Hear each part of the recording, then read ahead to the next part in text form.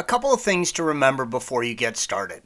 You're going to be working with brake fluid, which is toxic to the paint of your car, so take care whenever working with the fluid. Also, you should have a set of flared nut wrenches. You do not want to strip out any of the fittings while working with the brake lines. In order to remove the master cylinder on the power brake cards, you need to first disconnect the actuating rod and mounting nut from inside the cockpit of the car. Remove the floorboard and remove the small pin that holds the actuating rod to the master cylinder. In addition, there is a small nut that holds the master cylinder to the chassis. Remove this nut before you move back to the front luggage compartment. The actuating pin is shown by the white arrow and the mounting bolt is shown by the green arrow. This photo affords us a great look at the master cylinder in the power-assisted 911s. The two main brake lines are the metal ones exiting diagonally out of the master cylinder.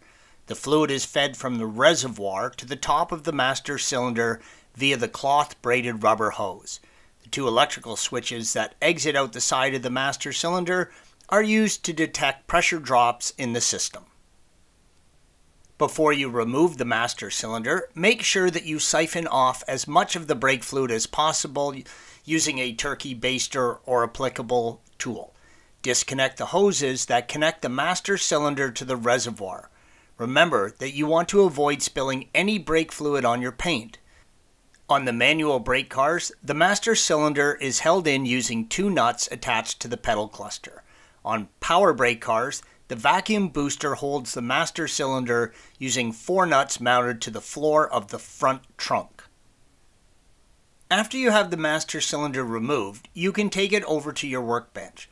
Unbolt it from the vacuum booster and separate the two units. If your new master cylinder is missing any small hoses or fittings, then transfer them from the old one. Reattach the new master cylinder to the brake booster, being careful not to torque the nuts past the value of 25 Newton meters. That's 18.4 foot-pounds. Make sure that you install the small O-ring into the master cylinder before you attach it to the brake booster. This is a good time to bench bleed the master cylinder. This process basically fills the master cylinder with fluid and primes prior to installing in the car. Bench bleeding the master cylinder can save a little time later on, but can also get a little bit messy. Installation is the reverse of removal, and remember, you must now completely bleed the brake system in your vehicle. Do not attempt to drive the vehicle until you have done a complete brake bleed on the car. Thanks for watching. Be sure to subscribe to our channel and check out another video in this series.